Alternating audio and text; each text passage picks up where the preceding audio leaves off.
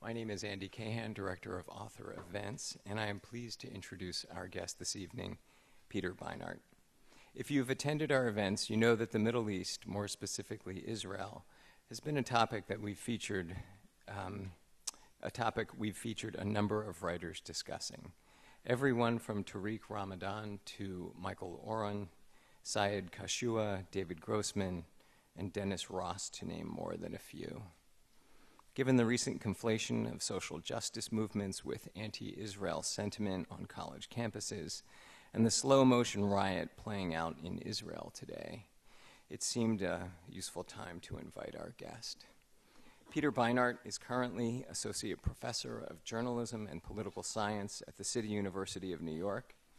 He is also a contributor to The Atlantic, a senior columnist at Haaretz, and a senior fellow at the New America Foundation. Beinart graduated from Yale University, winning a Rhodes Scholarship for graduate study at Oxford University. After graduating, he became the New Republic's managing editor in 1995 and ultimately served as the magazine's editor from 1999 to 2006. He is the author of 3 books, including The Good Fight, The Icarus Syndrome, and most recently, The Crisis of Zionism, the topic which he'll discuss this evening. Please join me in welcoming Peter Beinart to the Free Library of Philadelphia. Thanks very much. It's really a pleasure to be here. I know this is a controversial subject, the relationship between American Jews and Israel. After my book came out a few years ago, a friend asked me, have there been any angry words? Personal denunciations, ad hominem attacks? And I said, you mean outside of my own family? Yeah, there have been a few. My wife sent out an email of the kind that spouses sometimes do. She said, you can agree or disagree with Peter's argument, but we're very proud that he wrote a book. So she got an email back. The person said, I would never buy that book. I think Peter's a threat to the Jewish people. I wouldn't give him a dime. So my wife forwarded on the email, and she said, who was that? They seemed so angry. And I said, don't you remember? That's my cousin David. I haven't heard from him in years. My mother said it was a good thing that my grandmother didn't know how to blog. So let me start by explaining why I believe that Israel's creation has been such a blessing for the Jewish people. First, it's been a blessing because we now have what we did not have in the 1940s, when our people were being led to the slaughter, a country whose mission statement is the protection of Jewish life. Some younger American Jews may take that for granted. I don't. I still remember watching a Jewish state send airplanes to pick up the Jews of Ethiopia, one of the poorest and most reviled communities on earth, and return them to be with the people from whom they had been estranged since the days when the temple stood. Second, Israel has been a blessing because thanks to the Zionist movement, we have a Jewish state as a cultural center for Jews around the world, based upon the revival of Hebrew as a living language. And with all the problems that we have maintaining diaspora Jewish life, one can only imagine how much harder they would be if we did not have Israel and modern Hebrew to anchor us. But these inspiring accomplishments, I believe, are being put at risk by Israeli settlement of the West Bank and the resulting threat to Israel's character as a democratic Jewish state. Democracy is not the whole of the Zionist dream. Israel is not, in my opinion, should not be a secular democracy just like the United States. It should have, as I argue in my book, a special obligation to the Jewish people. But if democracy is not the entirety of the Zionist dream, it is necessary to the Zionist dream. Theodor Herzl understood this. His 1902 novel Antnaland is largely about an election in an imagined Jewish state. between one candidate whose party includes Arabs and supports the right of Arabs to vote, and another party that wants to restrict the right to vote to Jews alone. And in his novel, Herzl has one of the candidates who believes in democracy tell the people of this imagined Jewish state, quote, "You must hold fast to liberality, tolerance, and love of mankind. Only then is Zion truly Zion," unquote. Israel's founders understood this. In 1948, 3 years after the Holocaust, with the stench of Jewish death still hanging over Europe, with Israel in a war for its very survival against its Arab neighbors and fielding a ragtag army composed in significant measure of people with numbers tattooed on their arms, Israel's founders wrote a Declaration of Independence that promised, quote, "complete equality of social and political rights to all its inhabitants, irrespective of race, religion, or sex," unquote. For me, that democratic vision is crucial to the miracle that is the Jewish return to sovereignty in the land of Israel, and it's a big part of the reason an Israeli flag hangs in my 2 children's room. But that miracle is today imperiled by Israel's control of the West Bank, where, in flagrant violation of the principles of Israel's Declaration of Independence, Jews carry identity cards with blue covers that give them citizenship, the right to vote, the right to due process, and the right to be waved through checkpoints. West Bank Palestinians, by contrast, carry identity cards with green or orange covers that deny them citizenship in the country in which they live, deny them the right to vote for the government that controls their lives, and severely restricts their travel.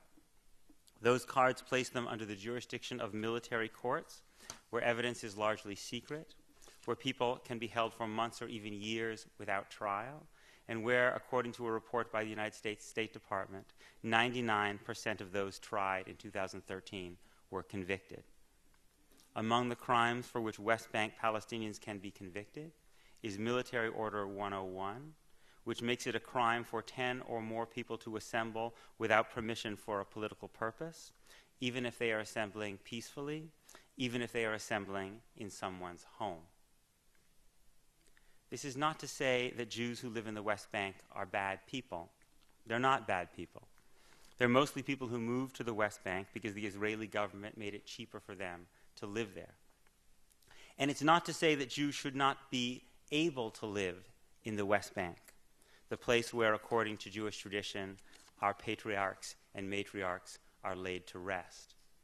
I believe Jews should be able to live in the West Bank, either as equal citizens in land annexed to Israel in a peace agreement, or as equal citizens in a Palestinian state. The problem is not that Jews live in the West Bank. It's that today the West Bank is a place where, contrary to the vision of Israel's founders, citizenship is ethnically based, where Jews and Palestinians live under a different law. And as Israel's first Prime Minister, David Ben-Gurion, warned, if Israel makes permanent its occupation of the West Bank, it will be forced to choose between its Jewish and democratic characters. It will invite Palestinians into a one-state struggle that Israel cannot win because its efforts to maintain itself as a non-democratic Jewish state will make it a pariah in the world. This is what former Israeli Prime Ministers Ehud Barak and Ehud Olmert meant when they both warned in recent years of a potential apartheid future and a South Africa-style struggle for the character of the one state between the Jordan River and the Mediterranean Sea. It's what former Israeli Justice Minister Tzipi Livni meant when she warned that, quote, the existence of Israel as a democratic Jewish state is in mortal danger, unquote.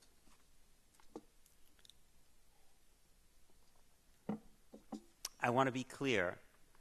I believe the Palestinians do bear some of the blame for the failure to achieve the two-state solution that would allow Israel to remain a democratic Jewish state. The Palestinians have undermined their cause through the terrorism that I call in my book grotesque. And tragically and inexcusably, we see examples of that terrorism almost every day. There is a troubling Palestinian tendency to deny the historic connection between the Jewish people and the land of Israel. And, as I say in my book, there are real questions about whether Palestinian leaders will make the compromises, especially on the right of refugee return, necessary for a two-state solution to come to pass. But even if I conceded every nasty thing that anyone could possibly say about the Palestinians, it is not the Palestinians who are essentially paying Israelis to move into the West Bank. In 2012, a report in the business supplement of the Israeli newspaper Yediot Achronot noted that the settlements receive 70% more money, government money per person, than do cities and towns inside Israel proper. In 2012, Israel's then finance minister boasted that during Benjamin Netanyahu's time as prime minister, the portion of Israel's budget going to the settlements had doubled, which helps to explain why in 2013, housing growth increased 5% in Israel proper and 130% in settlements in the West Bank. So it's not enough to say that Israel will get a handle on settlement growth when the Palestinians finally decide to live in peace in a two-state solution. Because by supporting settlement growth, you're pushing Palestinians in exactly the direction we don't want them to go. Every time Israel subsidizes more Israelis to move to the West Bank, we make those Palestinian leaders who will reluctantly, I underscore reluctantly, accept Israel's right to exist and who are today cooperating against terrorism. We make them look like fools. And every time Israel makes it harder to build a viable Palestinian state, we make Hezbollah and Hamas stronger. We don't know whether Palestinians will ultimately make the concessions, especially on refugee return, necessary to allow a two-state solution to come to pass. But we can be darn sure they won't make those concessions if they won't even get a viable Palestinian state in return. So even if you don't believe that a Palestinian state is possible tomorrow, you have, in my opinion, an obligation to try to stop the settlement subsidies that will soon foreclose the possibility of a Palestinian state ever. Because when you destroy the two-state solution, you give Israel's enemies the capacity to do politically what they have been unable to do, thank God, militarily: destroy Israel as a Jewish state. Zionism, at its core, is about giving Jews control over our own destiny. Settlement growth threatens the core of the Zionist dream because it takes that destiny out of Jewish hands. All of which, I think, raises a question for those of us here in the United States. In the face of this crisis of Israeli democracy, this crisis of Zionism, why are American Jewish leaders so silent? I'll give you the answers that American Jewish leaders offer, and then I'll suggest an answer of my own. The first answer that American Jewish leaders give is that it is not their place to criticize Israeli policy, since American Jews don't live in Israel and thus don't bear the consequences of the policies we propose. Yet those same American Jewish leaders don't live among the Palestinians either, yet they criticize Palestinian actions all the time. Nor do American Jewish leaders live in Europe, and yet they repeatedly criticize European governments, usually for their policies towards Israel. And American Jewish leaders didn't live in the former Soviet Union, yet I remember when I was in high school they moved heaven and earth when the Soviets were oppressing their Jewish population. And American Jewish leaders don't live in Syria or Iran, and yet they speak out passionately about the crimes occurring there. In truth, I think, American Jews have a very proud history of speaking out morally about things that happen in countries in which we do not live. So why exclude the foreign country, Israel, about which we care the most? Secondly, American Jewish organizations sometimes claim that they can't criticize Israeli settlement policy because a Palestinian state might imperil Israeli security. As it happens, that position puts them at odds with the vast majority of Israel's former top security officials, since every former head of the Mossad and Shin Bet, Israel's external and internal security services, who have publicly spoken in recent years, and every former head of the Israeli military except one, publicly favors a Palestinian state near the 1967 lines. But even if you think those security officials are wrong, and that Israel needs to maintain military control over the West Bank for security reasons, that still doesn't justify paying Israeli civilians to move into the West Bank. After all, if the Arab countries were to invade Israel again, having remote civilian settlements scattered throughout the West Bank would be a security nightmare for the Israel Defense Forces.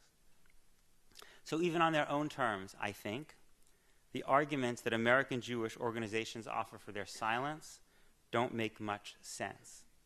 The real answer, I believe, the real reason for this silence goes deeper. It has to do with the way that American Jewish leaders describe the Jewish condition. The only kind of threats to Israel that American Jewish leaders generally feel comfortable publicly discussing are threats from outside. For instance, the threat from global anti-Semitism or the threat from Iran. There are such threats. I'm glad they're discussed. They need to be combated. But I think the reason that American Jewish organizations feel comfortable publicly discussing only these external threats is because doing so fits into the familiar narrative of Jews as a weak, menaced, and reviled people.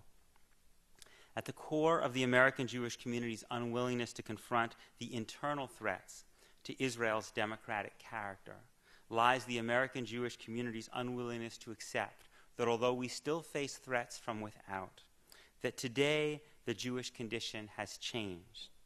The unwillingness to recognize that today some of our deepest challenges stem not from our weakness, but from our power.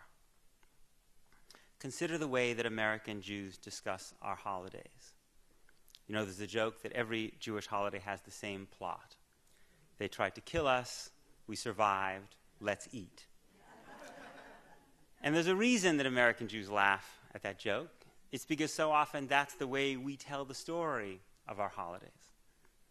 So you ask many American Jews about the holiday of Purim, coming up next week, which is my 8-year-old daughter's favorite holiday, because it combines two of the things that she loves most in the world, pastries and dress up. And they'll say, oh, sure, I know the story of Purim. Haman tried to kill the Jews of Persia, but Esther and Mordechai saved them. And, well, then the story's over, and we eat our hamantaschen, which are really delicious. But that's not the way the book of Esther ends. It doesn't end with Jewish survival. It ends with the Persian king Ahasuerus giving Mordechai the right to take revenge upon Haman's people, and the Jews killing 75,000 souls. It ends, in other words, not with survival, but with power, with a troubling act of Jewish power, an act about which our tradition has much to say, yet we rarely talk about that. Or consider the way that American Jews discuss Hanukkah, which is my son's favorite holiday, because it brings together two of the things that he loves most in the world, warfare and presents. Well, a couple of years ago, we had a bit of a family crisis because a rabbi at my son's Jewish day school told him that when the Mashiach comes, when the Messiah comes, there will be no more war. He was devastated. We tried to convince him that as far as we knew, this was not imminent. About Hanukkah, we say the Syrian Greeks wouldn't let us practice Judaism, but the Maccabees rose up, and they defeated them, and they rededicated the temple, and the oil lasted for 8 days, which was a miracle, and, well, then we eat our latkes, which are delicious. But why do we stop the story there? The Maccabees became the Chazmanian dynasty, the last experiment in Jewish sovereignty before our own time. It was a very troubled experience. That's one of the reasons the rabbis of the Talmud didn't like Hanukkah very much, because they knew what the Chazmanian dynasty had become once Jews took power. But we don't talk about that, I believe, for the same reason we don't talk about the internal threats to Israel's democratic future, because we don't talk about the ethical responsibilities of Jewish power. And it is this failure to talk about Jewish power, to engage with what our tradition has to say about what comes after victimhood and survival, that helps explain why so many young American Jewish kids feel so alienated from our community's discussion about Israel. It's because those kids, more than their parents and grandparents, are growing up with power and privilege in the United States. And they see Israel as a regional superpower in the Middle East. And so it is precisely what our tradition has to say about Jewish power that could be most relevant to them if we ever talked about it. I think we need to tell young American Jews that as the generation growing up in an age of unprecedented Jewish power, they have been tasked by Jewish history with a very special obligation. During our long night of powerlessness, Jews spun visions of dignity and justice that inspired the world. But only now, in this age, can we learn the true meaning of those ethical visions. Because of the Jewish tradition of justice forged in powerlessness cannot survive the confrontation with Jewish power, if it cannot inform the actions of a Jewish state, then in retrospect, what good was it? We need to tell young American Jews that this Jewish state is their birthright, their patrimony. It was won at a cost in blood and suffering that they can scarcely even imagine. And it was not born to be another Chazmanian dynasty. It was born to live the Enlightenment ideals that Europe had betrayed. We should tell young American Jews that if that kind of Jewish state dies, it will be a stain upon their lives. That Israel's collapse as a democratic project will have as profound an impact on their experience as Jews as Israel's creation had for their parents and grandparents. We should tell them that in the 1960s, the best of their parents' generation could have been found in places like Alabama and Mississippi, when American democracy was in its moment of crucible, and that they need to find a way of being involved in the struggle for Israeli democracy, because although Israel may not be their country, the Jewish people are their people, and their fate is thus intertwined with the fate of that small nation half a world away. People sometimes ask me about the conversations I have with folks like my cousin David, who don't much like what I write about Israel. But in truth, those aren't the conversations I worry about. The conversations I worry about are the ones I'll have one day with my 10-year-old son and my 8-year-old daughter if we, on our watch, our generation, lets the dream of a democratic Jewish state die. I don't want to have those conversations. I want Ezra and Naomi to one day put up the flag of a democratic Jewish state in their own children's room. That, in my opinion, is the great Jewish struggle of our time. Thanks very much. Thank you for that powerful and well-reasoned set of remarks. I'd like to ask you to address two quick things. One shibboleth that is always thrown at you, I'm sure, is that you need an honest interlocutor on the other side to make peace, and that repeatedly it has been demonstrated that it doesn't exist, from the three no's through Arafat, at Camp David, with Clinton and so forth. That's one thing. Right. And could you also suggest some confidence-building measures? That's an old diplomatic phrase that we used to hear Right. from Henry Kissinger. Suggest some that might realistically work going forward from now that might lead to what you're talking about. Thanks. So those are really good questions. So I don't have time to address the entire history of what's often called Palestinian or Arab rejectionism. And there has been Palestinian or Arab rejectionism. I talk about it in my book. I think, for instance, that Yasser Arafat made a decision in 2000. I wouldn't say he was the instigator of the Second Intifada, but he allowed the second. It was really created by a younger generation of Tanzim underneath him, but he essentially allowed it. He didn't try to stop it, in the very, very reckless belief that perhaps that out of this violence there might come greater Israeli concessions. That was a tragic, disastrous, immoral decision that led to tremendous suffering, not only for Israelis, but also for Palestinians. So I'm not here, as I hope I conveyed in my speech, and I think you would find if you read my book, to defend all of the Palestinian decisions. But when it comes to Mahmoud Abbas, I think I can say this with some degree of confidence. Israeli leaders who themselves do not support a Palestinian state near the 1967 lines, and I include in that Benjamin Netanyahu, because although Benjamin Netanyahu said in 2009 that he supports a Palestinian state, he has said that he does not support the 67 lines as the parameter for that state. That puts him in a different category than Ehud Barak and Ehud Olmert. That Palestinian leaders, that Israeli leaders like that, who don't support the kind of Palestinian state that Bill Clinton envisaged in his famous Clinton parameters in December 2000, they also tend to say that Mahmoud Abbas does not support such a state, would never accept it. But if you look at Israeli leaders who themselves actually support such a state, they tend to believe that Abbas does. So one example is Shimon Peres, Israel's long-time president, who said in 2014, quote, that Abbas was the best partner that Israel has and the best we have had. I've known him for 20 years and he's a man of his words and of courage. We shouldn't miss an opportunity to make peace with him. Another such Israeli leader is Ehud Olmert, who negotiated at great length with Abbas in 2007 and 2008, and who wrote in 2011 that, quote, Israel will not always find itself sitting across the table from Palestinian leaders like Mr. Abbas and Prime Minister Salam Fayyad, who object to terrorism and want peace.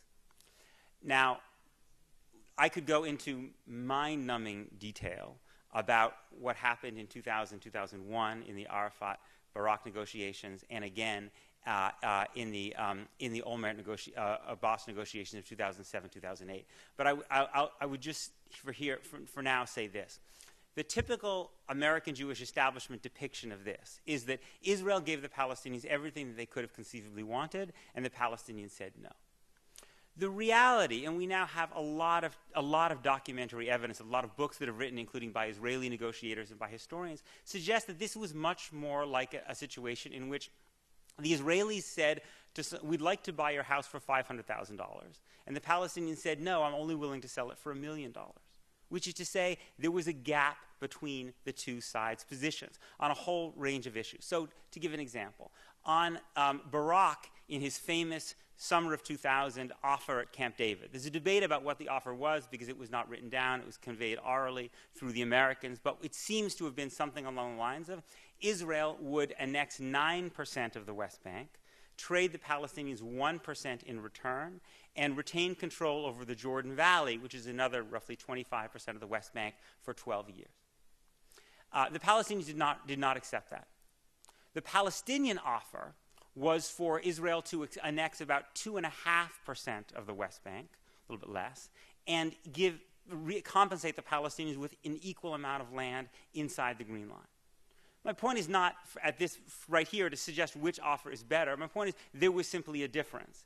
There was also a difference on Jerusalem, in which Barak was willing to allow the Palestinians to have a capital in the outer-lying Palestinian neighborhoods of East Jerusalem, but not the inner Palestinian neighborhoods of East Jerusalem. And Arafat wanted a capital in all of Palestinian Jerusalem, including Palestinian control over the Temple Mount.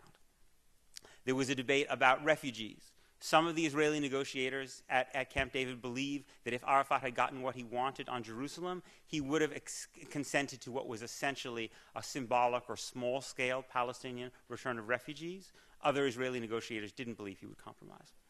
If you look at Olmert and Abbas, you see a fairly similar dynamic. So Olmert went further than Barak did. He wanted to annex 6.3% of the West Bank and trade 5.7% in return. This was the best Israeli offer the Israelis have ever made. The Palestinians wanted about a 1.9% land swap. Why is this gap? Israelis always want to annex 6, 8, even 10% of the West Bank. Why? Because they're trying to annex about 80% or more of the settlers. Barak was on record as saying that if he didn't believe he could annex that many settlers, he believed there could be civil war, that what happened to Yitzhak Rabin could happen to him. The reason the Palestinians didn't want an annexation of so large was two reasons. First of all, they believed that Israel could never compensate them for that much land, which is to say there's not enough good arable land with no people on it inside the Green Line that you can trade for a 6 or 7 or 8% annexation. The second reason is that Israel wanted to annex, as part of that 6 or 7 or 8%, settlements like Ariel. So Ariel is the 4th largest settlement. If you look at a map, it's often described as a consensus settlement by Israelis, one that Israel would obviously need to keep. But if you look at a map, what you'll find is that Ariel stretches deep into the northern West Bank, almost halfway across the West Bank. So that from a Palestinian perspective, if you're a Palestinian in a city like Qalqilia or Turkalum or Qalqilia, which are on the northern side of the West Bank, but right next to the Green Line, it basically cuts off contiguity between those cities and the rest of the West Bank, which is why the Palestinians would not accept Ariel. Ariel was a big sticking point between Abbas and Olmert. On refugees, according to what we've seen reported, including the leaks that came out of the WikiLeaks, Olmert said that he could accept 10 or 20,000 refugees. Abbas privately asked Israel to accept 150,000. So that was a pretty significant gap. But I just think it's worth noting that that is not the same as saying that Israel offered the Palestinians everything and the Palestinians made no concessions. In fact, for the Palestinians to say we only expect Israel to take 150,000 refugees rather than millions is, from the Palestinian perspective, a massive, massive concession. And if you want to talk about demography, and I'm not a big fan of these demographic number arguments, but Israel would actually, if Israel gives away the Palestinian neighborhoods of East Jerusalem and takes 150,000 Palestinian refugees, it actually has a higher Jewish percentage of its population than it does before it makes that deal. So there were real concessions on both sides. Especially under Olmert, who I think deserves a lot of credit. And I think what's interesting is that both Olmert and Abbas are on record as believing that had they been able to negotiate for months, weeks, or even weeks longer, they could have perhaps reached an agreement. What frightens me about settlement growth is that it makes the possibility, it widens the division between these two perspectives, and it also radicalizes those, it also empowers those Palestinians who believe that Israel will never offer a Palestinian state, so the Palestinian answer should be to go for a one-state solution in which Israel doesn't exist at all. Yeah, you spoke about two-state solution, so we see what happens in Iraq and Syria, and there's an Arabic government there. Don't you think it's better for Arabs to live under Jewish government? It's in safety-wise and money-wise. What do you think about that? First of all, this may seem like just a strange terminological point, but I don't see the term Arab and Jew as mutually exclusive. As it happens, my own grandmother was born in Egypt, spoke Arabic. She, seems to me, was an Arab and also a Jew. A large percentage of the Jewish population of Israel are, in fact, people from Arabic countries, from Iraq, from Yemen, from Morocco, from Tunisia.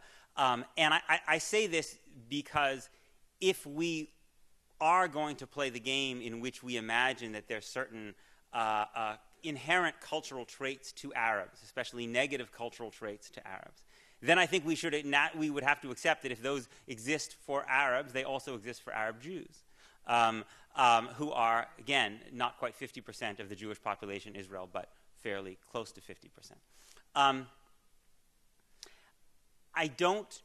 It is true that the story in the post-colonial story, the story since independence of the Arab world has been a pretty unhappy one. It's also been pretty unhappy in large parts of sub-Saharan Africa. But I don't think the right answer to that is to suggest that people should remain under what is essentially colonial control, right? The reason that Palestinians don't want to live under, the reason that I would call them Palestinians rather than Arabs because they define themselves as Palestinians, the reason Palestinians don't want to live under Jewish control is because they want to be citizens of a country. Right now they live in the West Bank, they live in a country in which they are not citizens. They don't have a passport.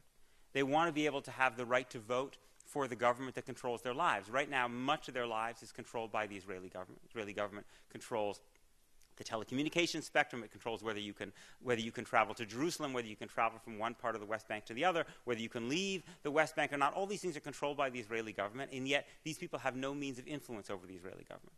They live under military law. Very, very few people want that. Even if you tell them that 500 miles away in some other country where people speak their same language, they got their own country and they really, really screwed it up.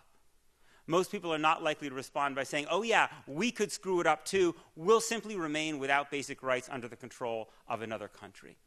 It is entirely possible that Palestinians will make a hash of their independence. And I do not suggest that a Palestinian state poses no risks for Israel. It does pose risks for Israel. It does. But you have to weigh the risks that a Palestinian state poses to Israel against the risks of permanent Israeli control over millions of people who lack basic rights. I think we can say with a very high degree of confidence that permanent control or indefinite control over millions of people who lack basic rights is a recipe for violence and instability, because people will not simply sit back forever and accept that subjugation of basic rights, nor would we in their circumstances. Right now, the problem that Israel and it's also important to remember that Israel today relies on the Palestinian Authority as a kind of subcontractor in the West Bank. Since the Oslo Accords, Israelis have not had their own 18 and 19-year-olds daily patrolling every Palestinian village and town in the West Bank. After the first Intifada, it became clear to Israelis that the cost of doing that was simply too high. So the great benefit for Israel of the Oslo Accords is that it created a Palestinian Authority that did a lot of Israel's dirty work for it. So Palestinian soldiers could be doing that patrolling. Israel can call the Palestinian Authority and say, we think there's a terrorist there, please go get them on our behalf. So Israel is relying today on a kind of Palestinian subcontractor to prevent Palestinian terrorism. The problem is that Palestinian subcontractor has lost all legitimacy among the Palestinian people, because from the Palestinian perspective, the Palestinian Authority was meant to get them towards statehood. It was not meant to be Israel's permanent subcontractor of Israeli control. So in a Palestinian state, you're going to be relying on a Palestinian state to try to prevent terrorism against Israelis. Just as you are relying on the Palestinian Authority to do so now. But at least with a Palestinian state, people will have something to lose. They will have a state of their own. They will have the rights and dignity that comes with statehood. They may have some measure of economic prosperity, which I think will actually be very much in Israel's security interest, because it will mean that the most dangerous thing, and this is actually something that Israel's own chief of military intelligence said a couple weeks ago in talking about the recent terrible violence. He said, one of the most dangerous things for us is that we have a generation of Palestinians who have grown up who have nothing to lose. That's a very dangerous situation for Israel. Rational accord? That's a great question. So thank you for asking about Hamas.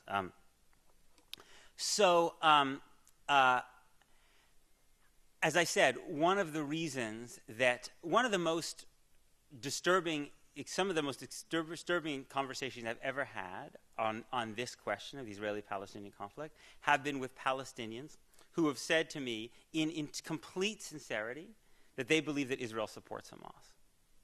Now, partly they say that because Israel, back in the late 1980s when Hamas was being created, Israel to some degree did favor Hamas against the PLO, thinking that Hamas wrongly would be more moderate, which of course it was not. But another big part of the reason that they think Israel supports Hamas, as crazy as that sounds to us, is they believe that Israeli policy has in fact strengthened Hamas. They say, look at a guy like, they say when Hamas shoots rockets at Israel, Israel then makes concessions to Hamas. When they kidnapped Gilad Shalit, Israel gave them 1,000 prisoners. Usually when there's Palestinian rocket fire in a war, Israel loosens the blockade on Gaza. But Palestinians will say things like, what did Israel ever do for Salam Fayyad? Salam Fayyad, who was Israel's favorite prime minister ever. I mean, if you look at the interview that Salam Fayyad did with Roger Cohen when he resigned as prime minister. Now, Fayyad had a lot of Palestinian opponents too. I'm not saying that Israel was his only problem. But he gave this quote in which he basically said, I committed myself to nonviolence and to institution building, and what we got was more and more settlement growth. And as the result, Palestinians are more likely to think that Hamas's way is the better way. So part of the answer is that it is within Israel's power, I think, to weaken Hamas and strengthen those Palestinians who do support a two-state solution and are willing to act nonviolently. And I think, unfortunately, a lot of Israel's actions have actually been in the opposite direction. Now, that doesn't entirely answer the question, though, because Hamas still exists. So here would be my answer. If Hamas takes violent action, if they shoot rockets at Israel, I happened to be in Israel with my daughter a couple summers ago when they did so, Israel has every right to respond as it should, defending its own country. And in fact, it's not only Hamas who takes those violent actions. Islamic Jihad does it. Sometimes even Fatah militias also take those violent actions. But I believe that Hamas has the right to run in Palestinian elections, even though it does not support the two-state solution, even though it does not accept the existence of Israel as a state within any borders. The reason I believe that Hamas has the right to run in elections, even though it rejects the two-state Palestinian elections, even though it rejects the two-state solution, is that Israel allows its own political parties to run in its elections, even though they don't support the two-state solution. One such party is Likud. Although Benjamin Netanyahu in 2009 said he supported the two-state solution, the Likud party has never endorsed the two-state solution. The last time it had a platform in which it took a position, it was explicitly against a two-state solution. So how does Israel get around that? What Netanyahu has said is, although Likud does not support the two-state solution, if there is a negotiated agreement, there will be a referendum among Israelis, and Likud will abide by the will of the Israeli people in a referendum. That is the standard, I believe, to which we should hold Hamas. Hamas should not, we don't need to demand that Hamas as a political party accept the two-state solution in order to run in Palestinian elections. What we should demand is that Hamas publicly say that if there is a negotiated agreement and there is a referendum among the Palestinians and the Palestinians vote for it, that Hamas will accept the will of the Palestinian people. A couple of Hamas leaders have actually said that, although they've said it casually in interviews, and they've also said lots of other kinds of stuff. So I think it's very important to pressure Hamas to say that publicly in some kind of official way. If they agree to accept the will of the Palestinians as expressed in a referendum, as Likud has agreed to accept the will of the Israeli people, then I believe they have the right to run in Palestinian elections even though they don't support the two-state solution. But I think there are things that Israel could do to dramatically increase the chances that Hamas loses. And perhaps the most significant thing of all, actually, that Israel could do, interestingly enough, if you really wanted to maximize the chances that Hamas would lose, would be to let Marwan Barghouti out of jail. Because the polls show that Barghouti is by far the most popular Palestinian leader. He is a leader of Fatah. As recently as 2013, he said he saw no alternative to the two-state solution. And yet he's been languishing in Israeli jail for decades now. Now, I'm not saying Israel put him there for no reason. I mean, he was definitely involved in violent actions during the Second Intifada. There's no question about that. But if you want to the problem Israel has is that Israel says, well, Abbas isn't really legitimate because he doesn't represent all the Palestinians. You can't have a legitimate leader who represents all the Palestinians unless you have elections. So I think the best thing for Israel to do would be to support elections, America support elections, allow Hamas to run on the proviso that they respect the will of the Palestinian people in a referendum. And then if you want to let Marwan Barghouti out of jail, you have a significantly more popular Fatah leader than Mahmoud Abbas to run against Hamas.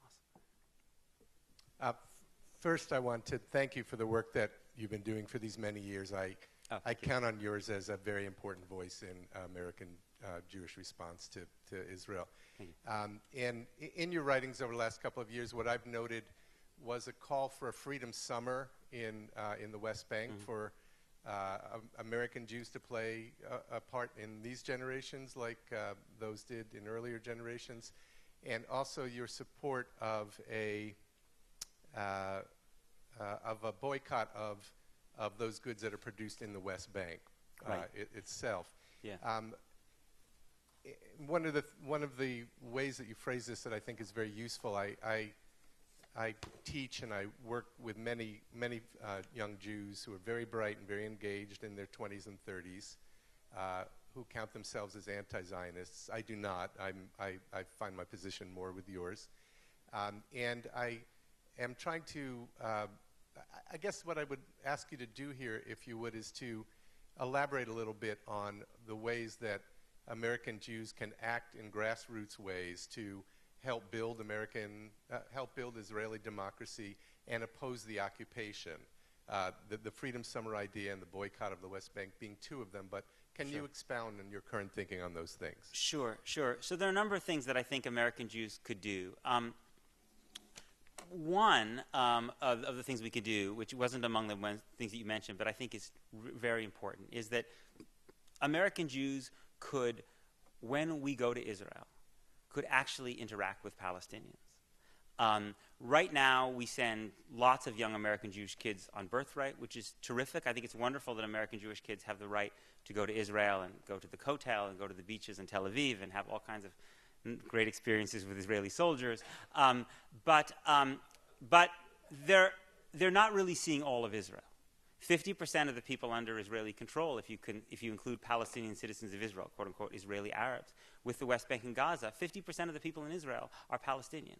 So if you want to have a real experience of Israel, you need to have an interaction, a real interaction with Palestinians. It's kind of like going to my hometown of New York and spending your time in the Upper East Side or the Upper West Side and never going north, of 96th Street, right? If you want to have not a Disneyfied experience, but a real experience, you need to have some experience of all the people who live in this area. Now, that can be a troubling experience. It's not an easy experience. But I think that if we want to create, Israel means struggle. We should want our children to have a loving struggle with Israel. The same thing we want them to have with Judaism, right? Not an unquestioning support based on never looking in the dark places, right?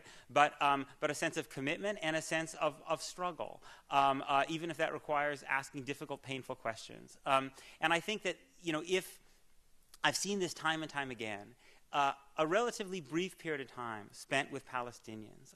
Palestinians who, lo and behold, don't actually wake up every morning chomping at the bit to kill Jews just for the sake of it. Palestinians who actually, in personal interactions, are surprisingly reminiscent of ourselves, who talk about what it's like to have lived for their entire lives without the basic rights that we take for granted. Without the right to travel freely, without the right to due process. These are very transformational experiences, I've found, for many, many people. There are wonderful organizations. There's a wonderful organization called Encounter, for instance, which takes American Jews into the West Bank to meet with Palestinians in Hebron and Bethlehem, including very right-of-center American Jews. Just not to say that their minds need to change, but to simply say, we talk about Palestinians constantly as American Jews. And I think there's something pathological about constantly talking about people without ever talking to them. It's a kind of recipe for dehumanization. And beyond that, I think that if you want to counter anti-Semitism among Palestinians, and there is a lot of anti-Semitism among Palestinians, tragically, one of the best things you can do is to interact with Palestinians. Because while they are being humanized for you, you will be humanizing Jews for them. I had this amazing experience after I went to a village in the West Bank called Nabi Salah, where they've been doing nonviolent protests for a very long time. One of the places that I would love to see young American Jews go and participate. And this woman said to me that she was in Washington advocating for the Palestinian cause, and she said she was going to the Holocaust Museum in Washington. And she said she was going to the Holocaust Museum in Washington in solidarity with the Israeli Jews who came to protest with her. Because she said, before they came, the only people we ever interacted with were soldiers and settlers. And very few of the people in our village, especially the younger people, right? Because young Palestinians now rarely cross into Israel to work like older Palestinians did. Younger people had this uniformly negative view of Jews, not just Israelis, of Jews, which was completely upended once they actually started interacting with Jews. This woman also told me that she had interacted with some settlers somewhere outside her village, and the settler said, you Palestinians, you're haters. You just hate all Jews. And she said, do you know that there's a Jewish person sleeping on my floor right now? My daughter is serving him breakfast. Right? So I think these are the kind of interactions that can be very powerful to have, and this is why Hillel's limitations and the de facto limitations that exist at so many synagogues, Jewish community centers, Jewish organizations, which basically say, no anti-Zionist can come and speak here, right? The problem is that Palestinians are not Zionists, right? So it doesn't mean that they all want to blow up buses, but they're not Zionists. Zionism hasn't been a great experience for them, right? So these limitations that we have de facto make it impossible for a synagogue to bring a Palestinian speaker in, and for that process to take place. So I think that's one thing that would be not so difficult that people could do. More controversially, I also think that, and it's more difficult now, obviously, because of the violence, but I think there's a lot more nonviolent protest in the West Bank than American Jews tend to be aware of.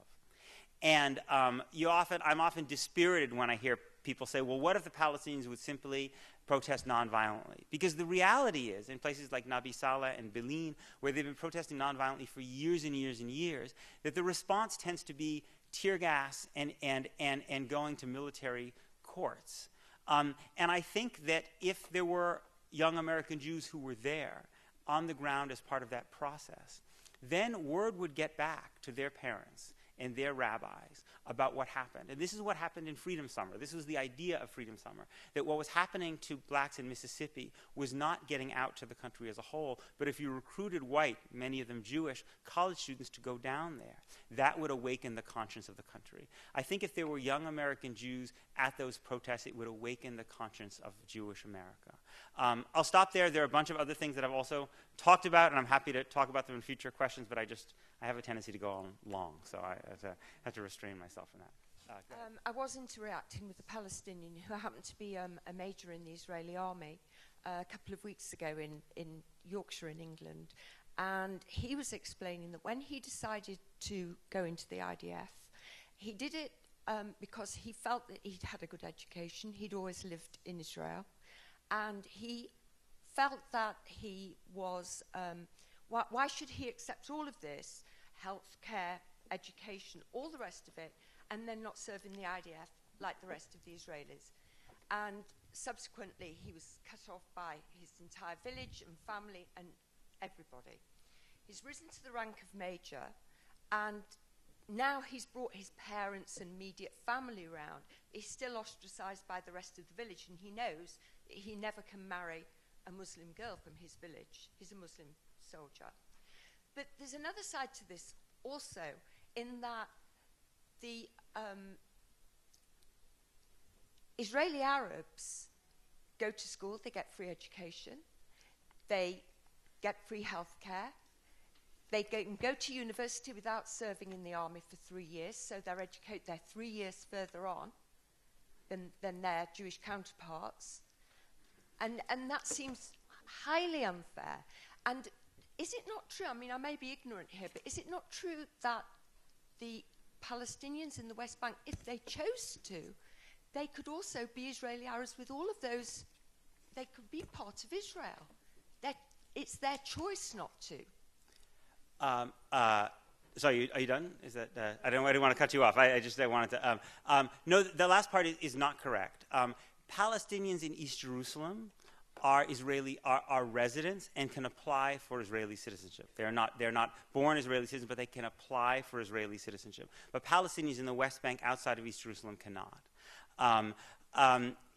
It's true that Israeli Arabs, again, I call Palestinian citizens just because they now mostly call themselves Palestinian citizens, are citizens of Israel. They vote in Israeli elections. They are represented in the Knesset. There is a Palestinian on the Supreme Court. And I think those are all things that Israel can be proud of and should be proud of. But you can be proud of that and still acknowledge that they suffer a kind of structural discrimination. In fact, the Israeli government itself, in a report done by something called the Orr Commission in 2013, after some riots by Palestinian citizens of Israel, which led to a bunch of them being shot, said that the Israeli pattern of behavior, the government's pattern of behavior towards Palestinian citizens had been characterized by prejudice and neglect. There are a lot of different kinds of ways in which this plays itself out. Some of them are symbolic. So for instance, Israel has a Palestinian citizen on its Supreme Court, which I think is terrific, but that man does not stand for the flag or the national anthem. Now, he doesn't stand for the flag or the national anthem because the Hatikva, a song that I like quite a bit, talks about Nefesh Yehudi, about the Jewish soul. So it doesn't speak to him, right? It's the flag has a Magin David on it, right? It's shaped like a talit. So these are symbols that for a Palestinian who's not Jewish don't resonate in the way that they resonate for Jews. In a more tangible way, the problem that Palestinian citizens of Israel face is that there has been a de facto understanding since Israel was created that when you're creating a government and you need a majority in the Knesset, you need 61 votes in the Knesset, you need to have a Jewish majority. which is to say that you cannot bring in Arab parties, Palestinian parties, to get to your Knesset majority. So Palestinian parties are not part of the horse trading that goes on. They are not represented in Israeli government coalitions, and therefore they naturally lose out in the distribution of government resources. Now, there are some questions, actually, about the degree to which Palestinian parties would be willing to serve in cabinet positions, but that would be a very divisive issue among Palestinian citizens, but they are not offered. Now, the rationale that's given is that they're not Zionists, and so therefore a political party can't be part of the Israeli governing coalition if it's not Zionist. But the Haredim, some of the ultra-Orthodox parties, are also not Zionists, and they are always included, or at least offered to be in these governing coalitions. So these are some of the reasons that Palestinian citizens of Israel tend to find that the government spends substantially less on their on education, on roads, on infrastructure for them. There's also, again, I won't go into more detail, there's also a significant problem that Arab Israelis, Palestinian citizens have with housing in Israel. Part of it is that Israeli land law was created pre-state, and much of the land is owned by the Israeli Land Authority, and is designed for leasing to Jews. So it's very, very difficult for Palestinians to acquire land in Israel. I think that if this young man wants to serve in the IDF, that's fine. There are some Palestinians, particularly Druze, for instance, and some Bedouin who do serve. But I think we can be at least somewhat understanding of why Palestinians might not want to serve in the IDF. After all, the Palestinians in the West Bank, the people over whom the Israeli Defense Forces control, the people who the Israeli Defense Forces control, people who live under military law without basic rights, are their cousins, right? They are their brethren. And so being part of an Israeli army that is overseeing that occupation, that's hard for some left-wing Israeli Jews. But it would be particularly difficult for Israeli Palestinians, which is, I think, why some people have suggested that, at least at this stage, the best answer might be a form of national service for Israeli Palestinian citizens, in which they had an option of a way in which they could serve their country without actually serving in the IDF. You began by talking about what American Jews understand, are willing to allow for, and what political positions American Jews are taking, and went into very nuanced discussion about relationships between real people in real time. It seems to me that what you've said is, in short, it's complicated. It takes a lot of patience, and that American Jews would need to be both patient and persistent, and taking stands which are unpopular and require explanation in a time in which that's not popular in American politics. Don't bother me with facts. I believe in the flag. How do we help to address that in this country before we even get to Israel? Yeah, well,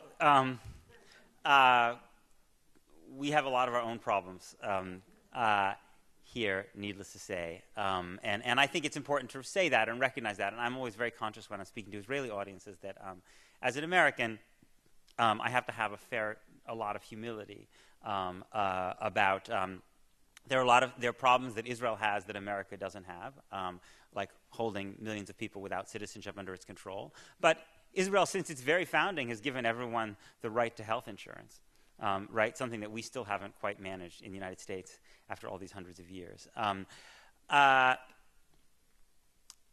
guess I think in terms of, without venturing into Donald Trump and all that, because that would be a whole other conversation, I would just say, in terms of our community, I think we have a very problematic dynamic. The problematic dynamic is that the level of vitriol around the Israel conversation is so great that it leads many people to just not want to engage with it at all. I think it's especially true among younger people. And there is a sense among some younger people that if they question, certainly question beyond a certain level, that they will suffer a form of a certain kind of excommunication. That it's ironic for many young American Jews to point out the irony that, you know, they were raised to believe that one of the things that's being great about being Jewish is that everyone is always arguing. But that, you know, that you can even go into most synagogues in the United States and tell the rabbi you don't believe in God, and he'll just say, you know, keep coming to shul, you know. It won't be a terribly big problem, right? But if you come and say, you know, I disagree with Israeli policy, or I don't believe in the idea of Israel as a Jewish state, which you were hearing from some younger American Jews, then there's a sense of kind of a rift between you and the community, and oftentimes even within families. And so we have an increasing generational divide because of the experience of younger American Jews is very different. They've grown up with less anti-Semitism in the United States. They've grown up with less seeing Israel as a very powerful country rather than remembering Israel being on the verge of destruction. They've also seen almost no Jews flee state-sponsored anti-Semitic persecution and go to Israel. So they don't necessarily understand why Israel is a safe haven, a refuge, as intuitively as older American Jews are.